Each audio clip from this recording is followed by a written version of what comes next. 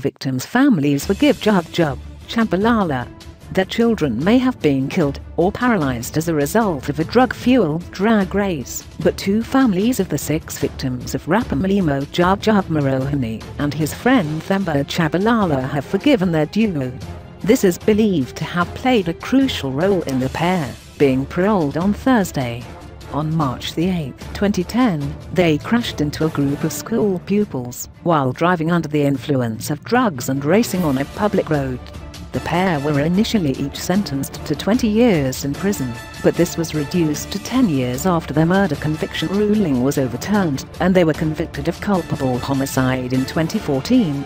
But a well-placed correctional services insider said 2 of the families of victims had accepted the decision to release the pair after meeting them at a hearing. Department spokesperson Themba Tshabalala said he was unable to comment on this and could only confirm that families of the victims had been contacted. Before parole is granted, we invite the families of victims to make an input. We ask them if they've reconciled or if they would like to reconcile with the parole, said Tshabalala. The source said 2 families were involved in the process and said they were fine with the 2 being released.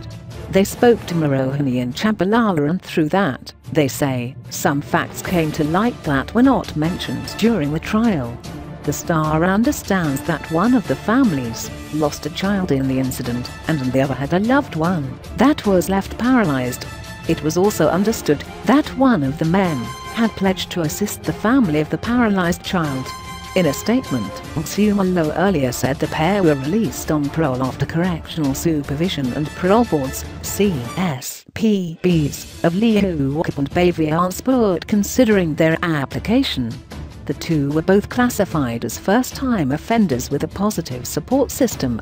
They participated in relevant correctional programs and were further assessed by our special services experts, which among others include social workers and psychologists, to determine their suitability for parole placement, the department said.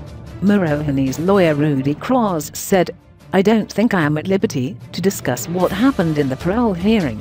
I can, however, confirm that in accordance to the parole hearing procedure, there is a victim-offender dialogue and can confirm that this happened in this instance."